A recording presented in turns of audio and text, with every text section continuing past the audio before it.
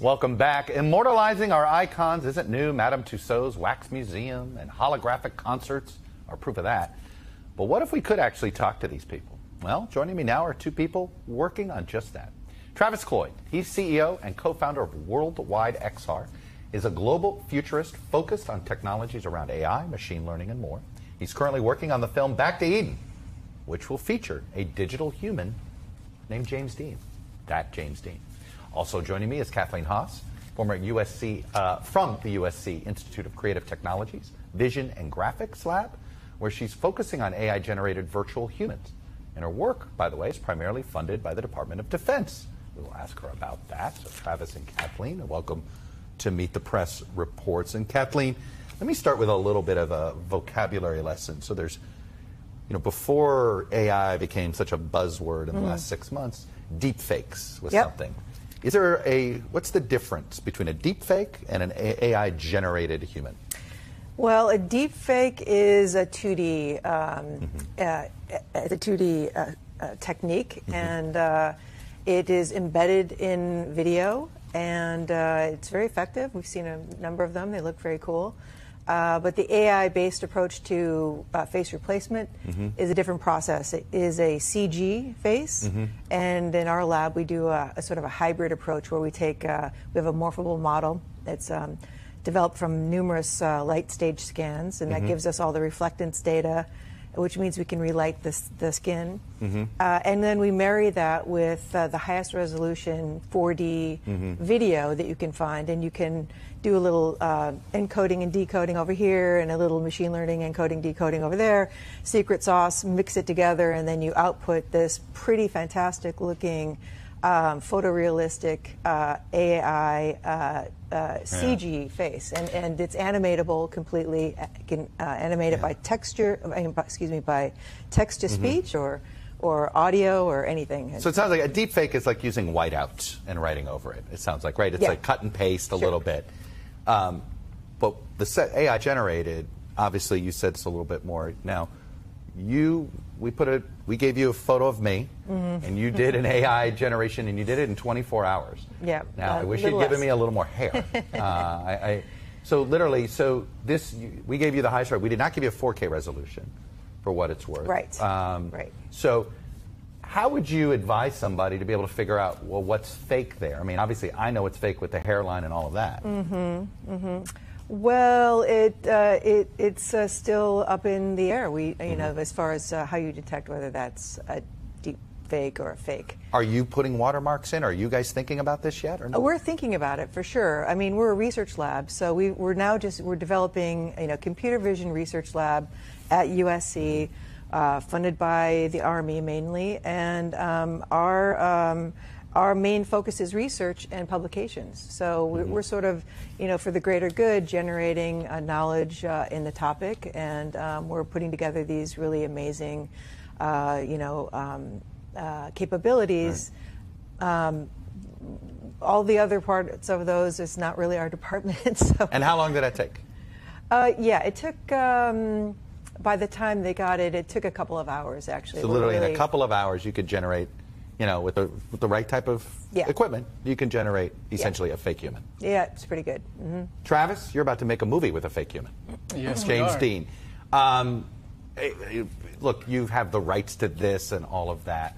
Why do you think this is a good idea? We're a digital rights management agency, so we work with a lot of historical iconic estates. And in working with the James Dean estate, who my business partner Mark Rosler from CMG Worldwide has represented the family for 40 years, it's been the desire on behalf of the family to extend the legacy of James Dean, inspire future generations, essentially. And so in those conversations with the estate and with the family, we had the desire to work with them to extend that legacy through different mediums, whether it's film or virtual reality or experiential content for the future. And over the course of time, we've had a number of film studios that have reached out to us about doing James Dean feature films, and it was always a conversation of hiring a big celebrity talent to play that part. Sure. And it's only been recently, with all the innovation, evolution in this technology, that we felt like creating the digital human of James Dean was the ultimate path in doing that. Yeah. So how are you doing it? Is it just all of every on-screen role is put into sort of one data set, a data pool, if you will, and your AI James Dean pulls from that pool? To some extent, it's a lot of the copyright images and video assets that we have, that the family has and controls. Call it the source material. So it starts there. It starts with aggregating all that source material, running it through machine learning to create that base model. And then you have a lot of other types of innovation that you would apply to it. So if you... But this is James Dean, whatever role he played. I mean, what's interesting here to me, and this is sort of where I'm sort of stuck on AI humans, is that you're not getting the essence of who he actually was. You don't have the thoughts that were going through his head then, do you? No, we don't. Right. No, we don't. But we have the family, which we try to make it as authentic as possible. You know, we do everything in an ethical and responsible way as much as we can in working with the family. What does that mean?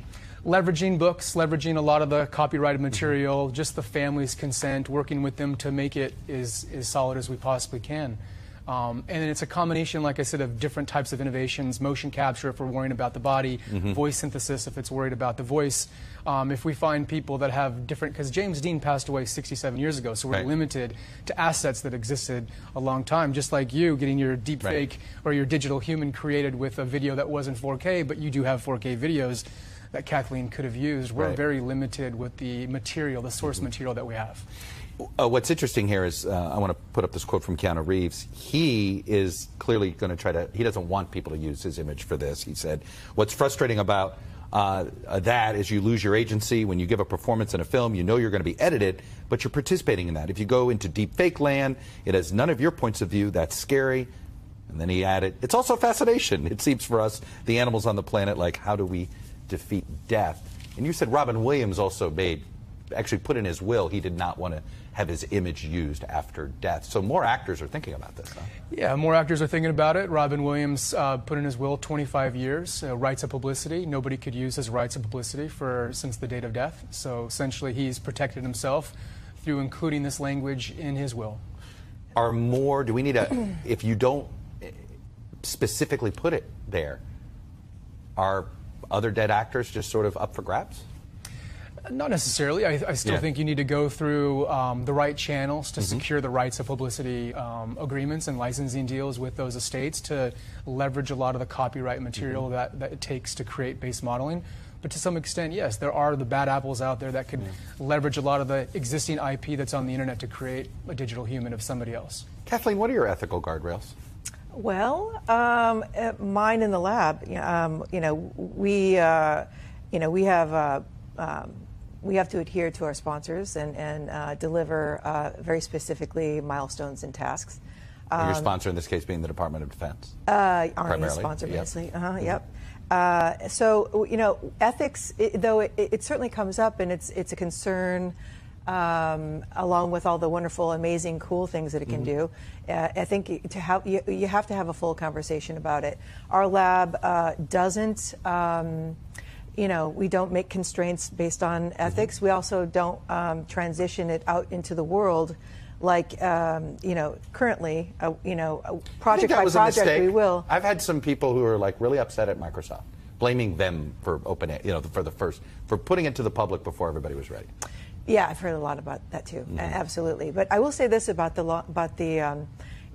content itself, and I don't think James Dean is maybe the candidate, but there's such a digital footprint that we all have now, and future. I don't know how many years everything's moving so exponentially quickly. It's very possible that you could gather a lot of data on any individual person with all the photos and the contracts and the letters and the emails and everything. An AI-based system would actually be able to pull out a personality from. You really believe they could, huh? Oh yeah, I do. I mean, Ray Kurzweil did that with his father to a certain extent as a test about 6 years ago. Take a John Adams. You think if we put all the letters that John Adams wrote, which created a terrific book, that you could create AI John Adams? I think so. I think you could have now I say conversational AI. Yeah. So you could make the system, and you could have a conversation, and it could be pretty immersive. You gave me another rationale that said, hey, better that the good guys are first than the bad guys are first. And on one hand, I get that. On the other hand, is having an AI arms race a good idea? I think the cat's out of the bag. It's just an AI arms race. I don't know who's good and who's bad. No sense wringing your hands anymore. Well, I think that smart people need to get together from all walks, whether it be government or scholars or others, and come up with constraints and regulation in something. Yes, I do. Travis, are you convinced the public wants to see dead actors? I do. I feel like I wouldn't call them dead actors, but I think they're icons of the past reimagined in a new frontier.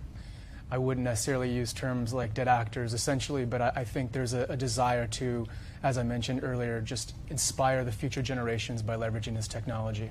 I have to tell you, it's scary and exciting. Yeah, I think so. I'm not going to lie, I'm intrigued, and I'm not sure I should be. Oh, it's intriguing. So I'll admit it's that. Wonderful, but, yeah. I appreciate both of you. Travis, Kathleen, thank you. Thanks for watching our YouTube channel. Follow today's top stories and breaking news by downloading the NBC News app.